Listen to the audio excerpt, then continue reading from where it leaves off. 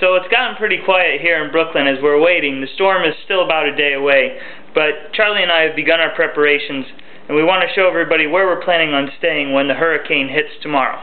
We're going to stay in this closet, which is located about 100 yards from the Kentucky Fried Chicken.